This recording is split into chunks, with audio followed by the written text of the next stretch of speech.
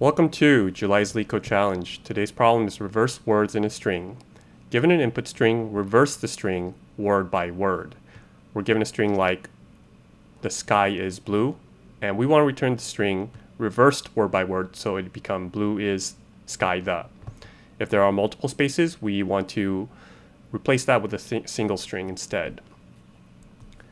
So this problem I was asked before in a phone screen, so it could be good to know. It's pretty simple.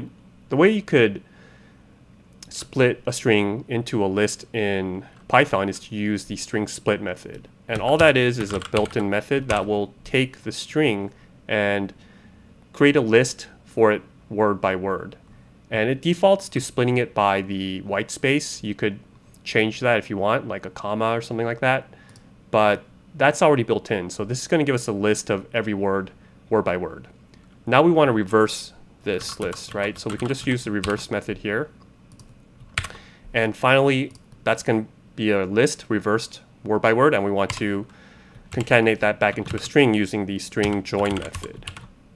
One thing to note, we want to add a space here because that's going to be the character that's going to be joining all these strings together. So we want that to be a space. Finally, we can just return that and go ahead and submit it. And there we go. So this is a very simple problem. They might ask you something like, well, this split method, it's built in, how would you write that? And unfortunately, this is like written in C. It's not a Python code. The source code is written in C. So I'm not totally sure, but it might be something like we might go through the string, indicate where we start at an index.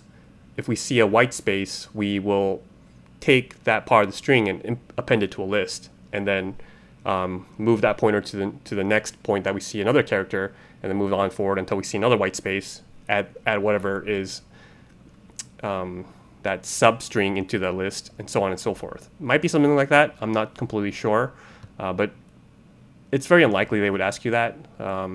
It's just the split method is very useful when it comes to like mutating strings and stuff. So that should be it. So thank you, and remember, do not trust me because I know nothing.